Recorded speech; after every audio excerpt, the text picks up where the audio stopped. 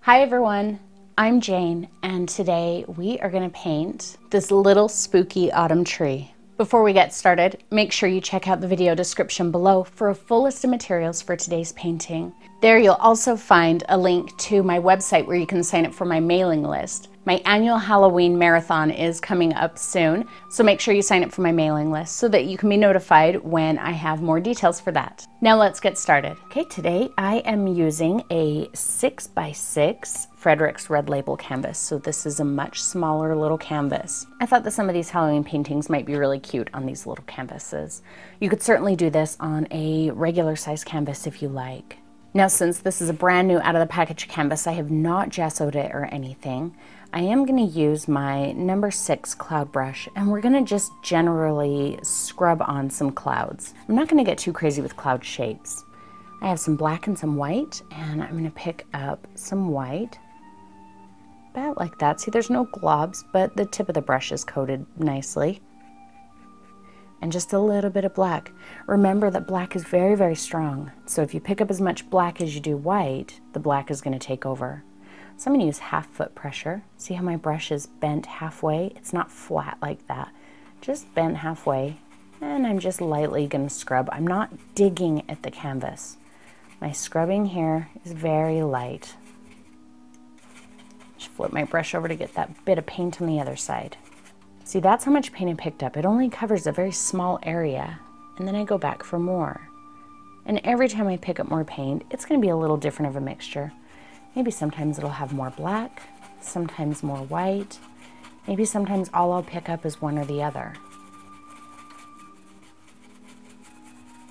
If I feel like it looks too uniform, like I feel like that looks pretty uniform, I think I'll just come back in and get just a little bit of white. And I can lay that in, just kind of break it up. Don't stress yourself out about making specific cloud shapes. Let's give it just kind of a cloudy sky feel, right? With kind of billowing grays, darker areas and lighter areas. See how I come up onto the tippy toe of my brush when I want to make a soft transition between two colors. So half foot pressure there to lay it down, and right here where those two colors are meeting, I come up onto the toe of my brush, and it's very light pressure, just to kind of nudge them together. A little bit of white, let's fill in this area over here, a little bit lighter. If you feel like you're pretty practiced at making clouds, you can certainly come in here and, make very specific cloud shapes. I just picked up white that time. As I move down, I am going to get a little bit lighter. More white. Actually, I'm going to wipe a little of that off. I'm going to pick up a little more black. I'm going to get just a couple areas that are quite dark. See, I can even blend it in with that super light area just with the pressure of my brush. Barely, barely touching, see that? I like that. So again, I picked up more black than white. I'm just going to continue that right here for a minute. If I don't like it, it's okay. I can take care of it with a little bit of white later.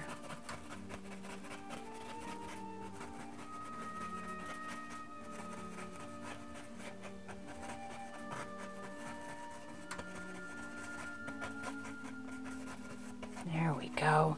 Let's make that dark area really interesting by taking a little bit of white, and I'm just going to pop a little bright spot in there. That helps insinuate clouds a little bit more.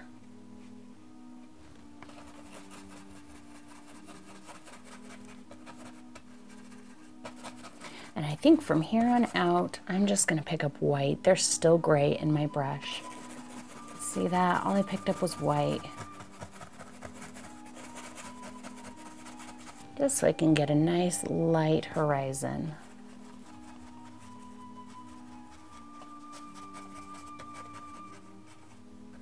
I'm going to take away that little bright white splotch. There we go. Much better.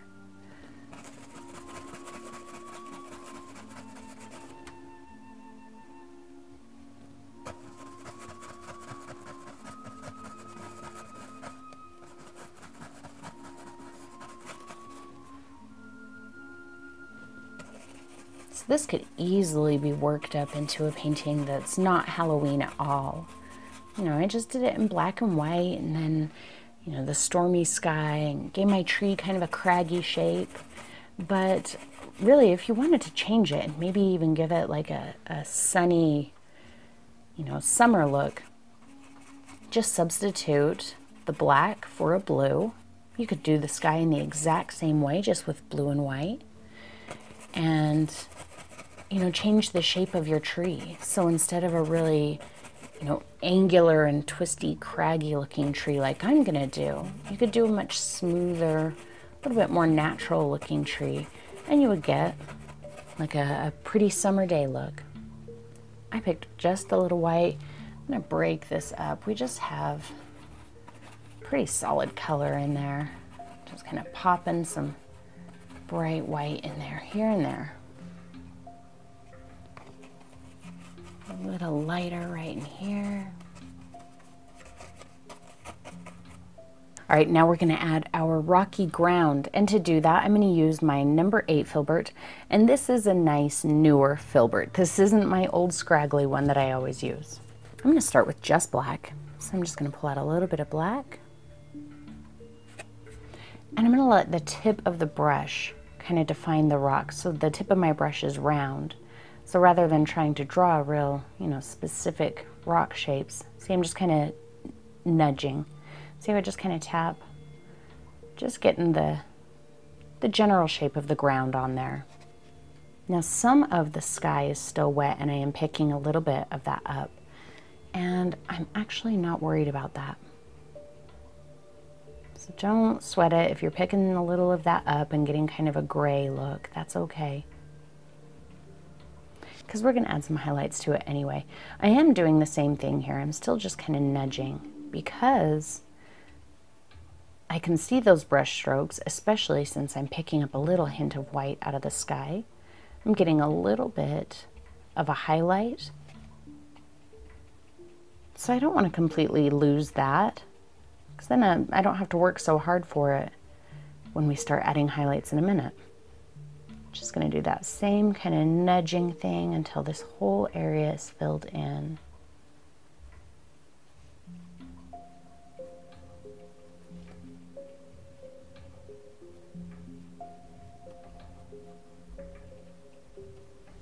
Now I'm going to go to my long liner, and I wet this in my jar. And I apologize, I didn't tell you when I wet my other brushes. So I did wet my filbert right before I used it.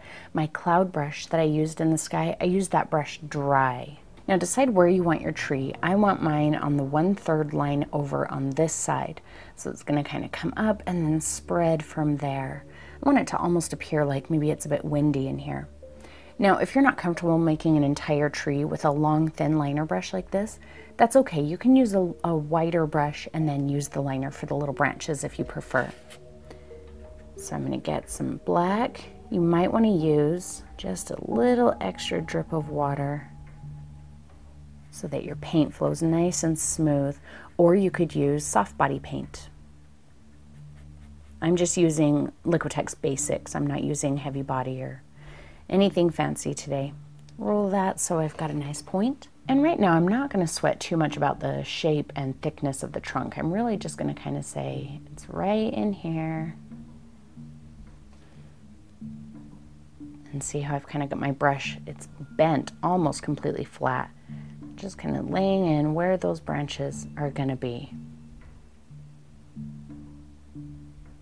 And I know that holding your brush back like this might feel kind of awkward.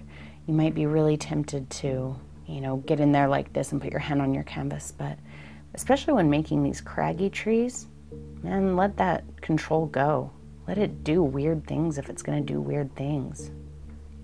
So on the back of my plate here, I'm actually going to show you the brush stroke that I'm using to make the wider part of the tree. So for the most part, I'm going, you know, my brush is angled down like that, but you could do it this way as well. So touch it to the canvas, press it flat, and then I kind of move it up and down, and you can even wiggle it sideways as you need. And then see how I release my pressure until it's up on the tip? So that might be a little bit of kind of an advanced technique. You might need to practice that, But, you know, if that's not a technique you're comfortable with, it doesn't mean you can't do the tree. Just do it however you're comfortable. But I just want to make sure that you can see how I'm using it so that you can practice that if you like. I like to do trees like that, particularly craggy trees like this, because I lose control of my brush. It gets away from me and it does really weird, choppy things like that. And that's what gives me an awesome, craggy old tree. And I can always come back and widen it out if I need to. Again, my brush is pressed completely flat there. And I can smooth out any of those bumps that might have just been too much for me. I think what's exciting about painting a tree like this is it's going to look so different every time. This tree already looks so completely different from my first practice one that I did. I also think it's really kind of freeing to let your brush jump around like this, because you don't have to be worried about it, you know, staying on track. If I'm doing my brush like this and it gets off, well, then I guess another branch goes right there. That way I don't have to worry so much about, you know, planning out where I'm going to place all of my branches. Some of them happen on their own. I'm just using black still. We will add some white, but I want to get the bulk of my tree on here first.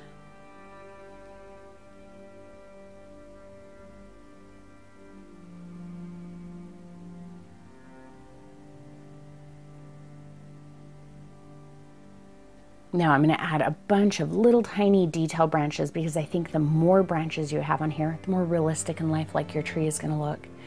But before I zoom in there, what I want you to know is the way I'm holding my brush. I'm going to be holding it clear back here, okay? At no point am I going to choke up on my brush down here. I'm going to keep holding my brush clear back here. My arm is going to be extended, so I'm not coming in, you know, like this. I'll be holding it like that, and, you know, generally going in to start on a branch, but if it doesn't start on the branch, if it kind of starts in a weird place, it's okay. I'm not worried about any of that. Okay, still just using the black. I'm going to come in here and I'm going to say there's a little branch off of there. See how I'm just kind of just sketching on little bits wherever I feel like I need them. I'm not worried about, you know, if the line breaks up or if it doesn't start exactly on the branch. I'm not worried about any of that.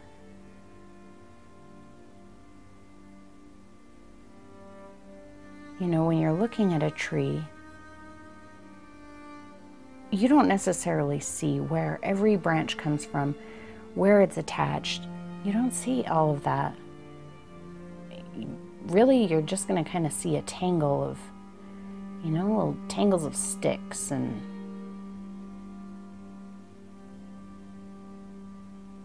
that's really it. See how loose I'm being with these branches? That's what I want you to do too. I know it's going to feel super awkward at first. The very first time you get in there and allow yourself to do this,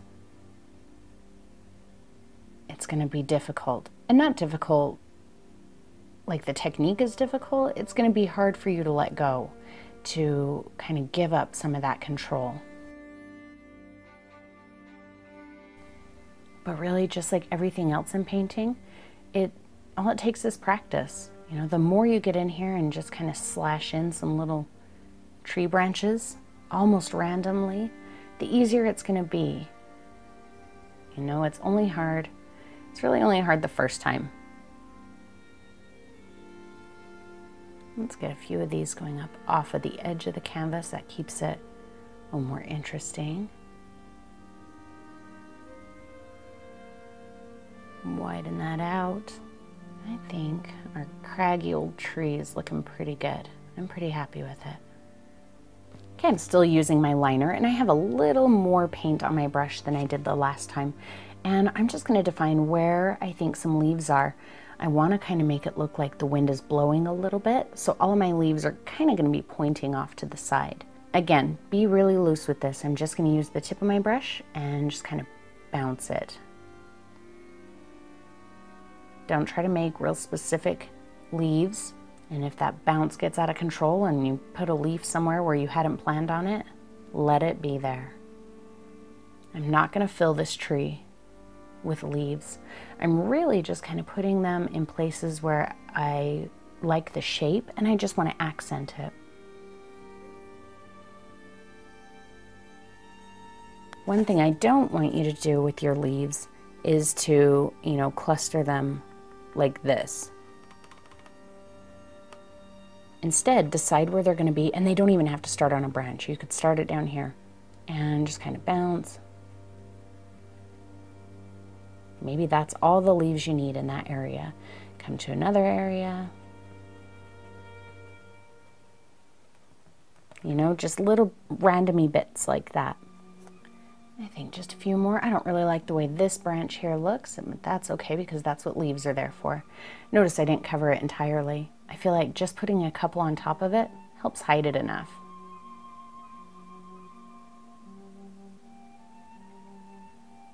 I think that's going to be about it. All right, let's add some highlights to our tree. I'm still using my long liner, but again, you can use a different brush if you're more comfortable. And I still have black on it. I'm going to come into my white and just kind of poke into it, pull out a little bit on the end of my brush. Again, don't be real specific here. Start wherever you want, kind of pressing my brush flat and letting it do what it's going to do. If I want to get rid of a hard line in the highlight color, I just come back with just black and just kind of smear over it. I can dash over it. Whatever gives me the look that I'm going for. Tiny poke more of white. Really, I'm just accenting kind of where the branches separate from the tree trunk. And this is going to look totally messy and just really kind of off for a little while, and that's okay. I know it can be super easy to start judging your painting and, decide, oh, this does not look like highlights on a tree trunk. This just looks like a mess. But right now, really don't. I'm not picking up any more black right now. I'm just picking up little pokes of white.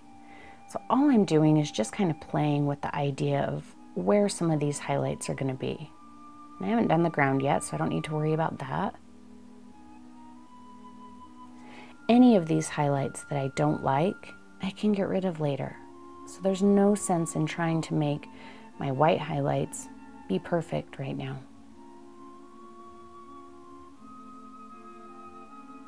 We'll just extend a little bit of it into some of the larger areas on the branches. Just little points of the white. See, my brush isn't bending. Just kind of dashing it on there. Take a little bit of it up into here. But no, don't worry, I'm not going to go highlight all of those little tiny branches. I don't recommend that you do either. That's way too much work. Who needs that kind of work?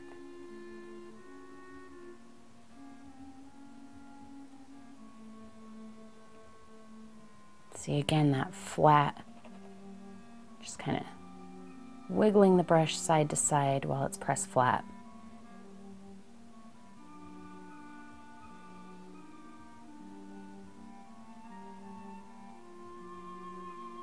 Here's a little secret. If you want to make a tree branch look like maybe it's a little deeper into the tree around the other side, just don't put any highlights on it. So I didn't highlight this bit here, and this one here I don't think I'm going to highlight, so they'll seem a little bit farther, a little deeper in. I did pick up just a tiny hint of black there, just because my brush was getting kind of dry and mostly white. I want to keep a little hint of that dark. The reason I'm keeping some black on my brush is because it helps avoid getting anything being too white. Just constantly keeps it in a state of, blending. That was maybe just a little too white, so I'm going to come in and just poke into the black and do the same thing, see? You won't lose anything. Don't worry about it. And I got off my line there, so I just put another branch on. The thing about trees especially old craggy ones, is they can have whatever personality you like. They can look like whatever you want them to look like. I'm trying to get a little more white. I really want to amp up my highlights here. So now I'm just kind of dashing it, letting it be a little bit more true, placing it a little bit more specifically than before. Since that paint on my tree is still wet and quite thick, I can really just brush over it to help blend some of it back.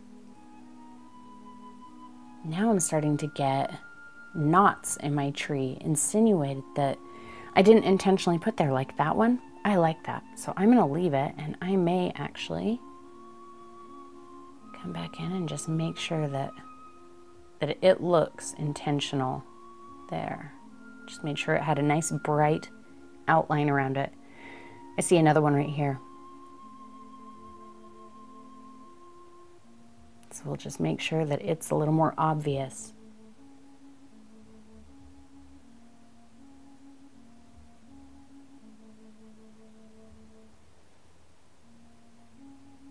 If it doesn't seem obvious enough with the white highlight, I'm just gonna wipe some of that off, pick up a little bit more black, and just really make sure it's nice and dark in there.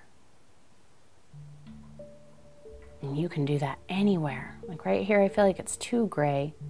I'm gonna bring a little more dark right in there. Just kind of helps it seem a little bit more twisty and gnarly.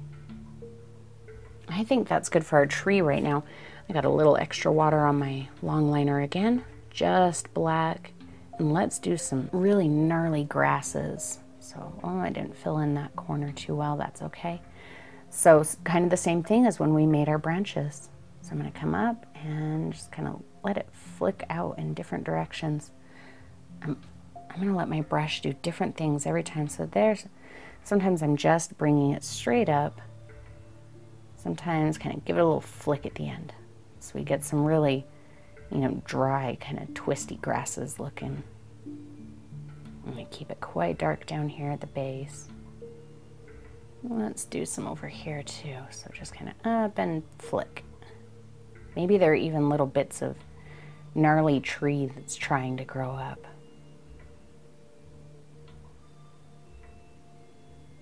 Yeah, I like that idea. And I'm just gonna leave all of these little grasses and stick bits just black. That's gonna push them behind the tree a little bit more. But if you wanted, you could add highlights to them too. It's just gonna help pull them into the foreground. So right now where mine are so dark and my tree is so light, they seem like they're quite a ways behind the tree. Maybe, a few feet or whatever. But if you put highlights on them, maybe they'll seem like they're right here in line with the tree. So it just really depends on the look that you're going for. It's not right or wrong. I'm just gonna taper that off there. And just a couple more back here. There. Let's add our highlights to our ground. So I'm going back to my filbert and I'm just gonna get a little bit of black on here. Same principle as when we were highlighting the tree. I just keep a little smear of black on there so that I don't end up with anything pure white. I'm gonna come in and just swipe just a little bit of white. You see that? It's not a blob. It's just a little dash of white. And again, just kind of letting the tip of the brush indicate where those rock tops are. Pull some down here. Do not just highlight it right along this top edge, because you probably have some rocks that kind of come out this way as well. I'm just picking up little bits of white. Same amount of white as before. No black right now. And again, I am just kind of feeling out where I want these highlights. If I come in here and I put a bright highlight right there and I think, oh, that kind of goes against my light source, or I just don't like it, then that's okay. I show you that so that I can show you how easy it is to fix. I'm going to come back in and just grab some black and right back over it. I can do that on any area where I feel like it just got to be too much. Just dashing out kind of the bottom of these. See how much pressure I'm putting on my brush?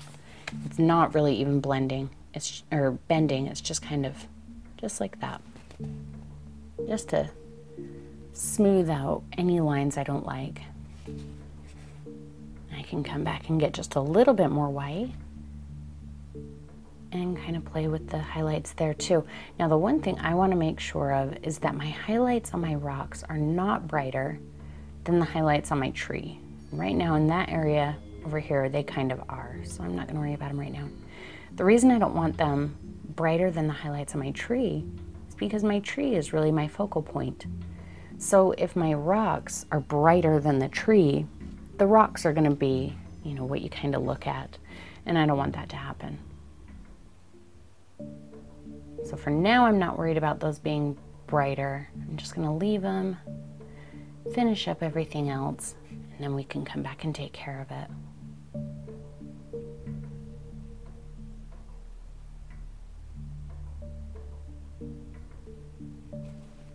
All right, a little bit more black. I haven't cleaned off my brush, so it's still, you know, just kind of a dark gray. And again, that super light dusting pressure right over top of the white. But because I'm not putting very much pressure on it, it's not eradicating the white. It's just, you know, kicking it back, making it a little darker.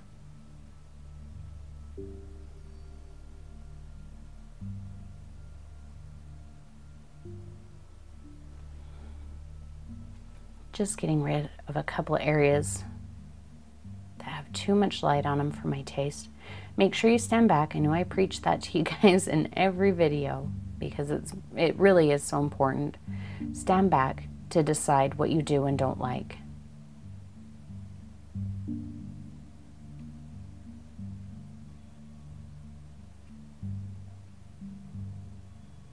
Okay, I'm sticking with my long liner, and now I have some Cad Red Medium and Cad Orange, and these are both heavy body. Remember, I use the heavy body in the cadmiums because they're so much more opaque and they're just much more vibrant and beautiful colors. So I'm kind of nudging into that red so I get a good amount on the end of my brush. See that? It's a little bit of a ball. Now, roughly where I put these black leaves is where I'm going to put some red leaves. And no, I'm not going to come in here and try and, you know, paint over every black leaf. I'm just going to take a cue from where I put them and kind of, you know, put some red ones roughly in the same area. Remember that I'm going to put some orange too, so there's no need to, you know, completely cover the area. I'll leave room for some of my orange. And I will still be able to see some of those black leaves, and that's exactly what I want. That's why I put them there.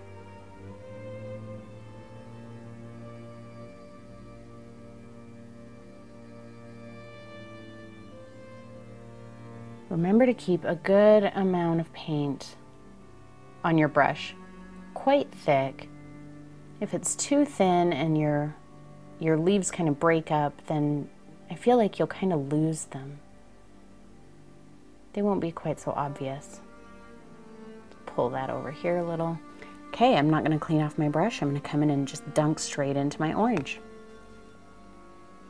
Maybe I'll start just kind of outside of the red while I've got that heavy orange, and then as it wears off I can bring it in here so it almost blends.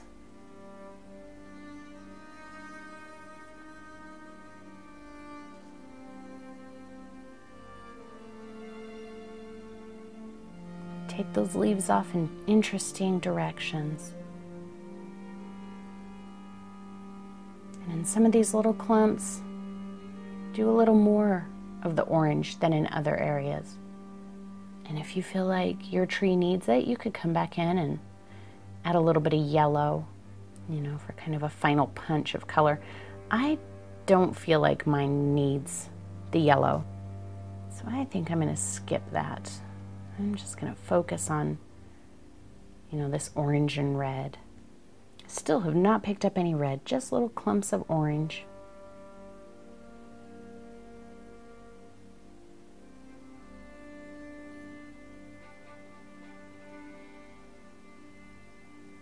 I feel like if I cleaned my brush off, then losing that red, I would have gotten a bit more of, you know, a very distinct difference between the red and the orange in the tree, and I feel like that would look really phony. So that's why I didn't clean off my brush.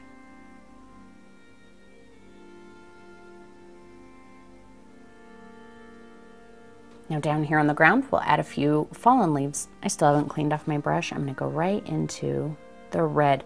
Now I don't wanna get too crazy with it, and I'm pretty much gonna keep my leaves in these darker areas. We'll say that those are kind of little recessed areas where some leaves might be sitting.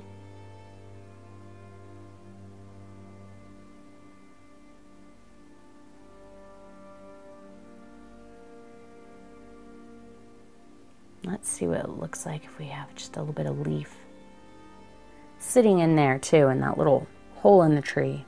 A little bit of orange.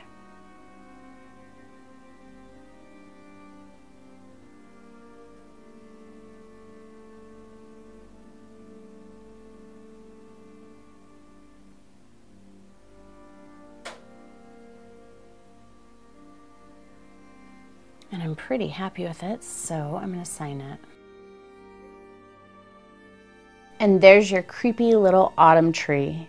I hope you enjoyed painting this with me. Sometimes I really enjoy painting on a smaller canvas like this, so you'll be seeing some more of these 6x6s in the near future. And I'd like to give a shout out to my sponsor Fredericks for being so awesome and providing these for me. Again, remember that my annual Halloween marathon is coming up. I will be broadcasting live and replaying some older videos, maybe sneak in a couple of new ones, taking your questions in chat, and we are gonna have a great time. Last year we went for 10 hours, so this year my goal is to see if we can go a little bit longer than that. Also, I will be raising money through Super Chat for a charity, so I will have more information for you on that as we get closer to the date, which I also haven't set yet. The official date for the marathon is coming. Anyway, thank you as always for painting with me, everyone. It means a lot to me. I'll see you next time.